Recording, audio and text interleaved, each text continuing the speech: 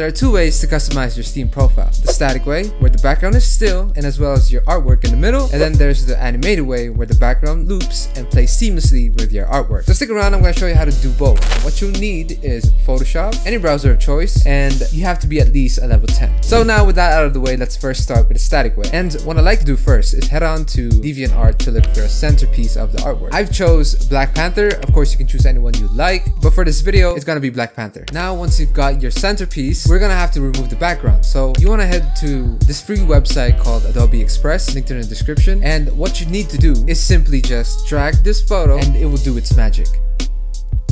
There you go. Now just move this aside. We have to look for a background now. So head on to backgrounds.gallery and look for a background. I'm gonna be choosing a purple one since it will perfectly match Black Panther. Like this one, this purple universe one. So simply just buy it on Steam with points or with your doubloons. It's up to you. Now just hit that crop this background and then it will redirect you here. Then just hit that download on the top left and then hit that extract it wherever. I'm gonna extract it on my desktop, doesn't matter. Afterwards, I'm gonna open this on Photoshop with Black Panther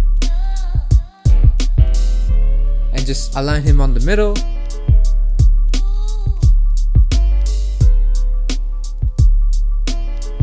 And then if you'd like, you could tweak up the exposure, like the contrast. It's up to you. And then after you're done tweaking it up, just hit that file on the top left and hit save as.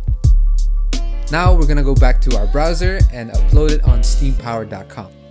Okay, once we're here, head on to artwork, upload the artwork you just edited.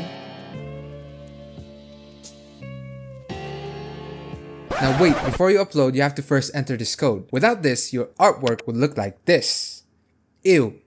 Yucky. So right click inspect, hit that console and paste this code. Then after that, just close this, check the box and then upload. And then once that's all done, just head back to your profile and update your Steam profile. And there you go, that's how you do the static way. Now that is pretty cool.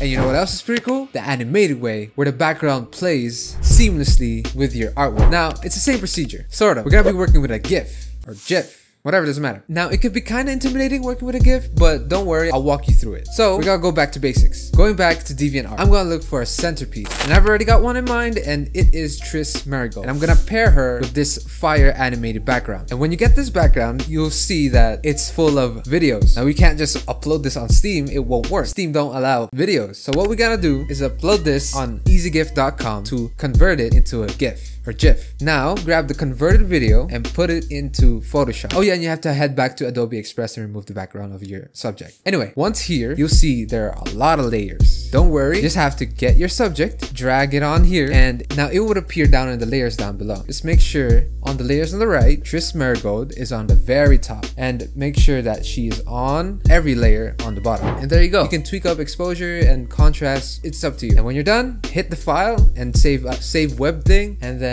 there you go, extract, save as GIF. Now that we have the artwork, we can't just drag this onto Steam. Why? Steam has this file limit, which is a major L in my opinion. So we have to head back to easygif.com to optimize it. So upload your artwork here and make sure it goes below 5 MB. Now that you have your file under 5 MB, you want to head on back to Steam Powered, and then that's where you upload your artwork. Just make sure not to forget to copy and paste this code before you upload it. And there you go. That's how you do the animated way. Pretty cool, huh? So yeah, as always, a like would be great. Your comments are welcome. Don't hesitate. And I'll see y'all in the next one.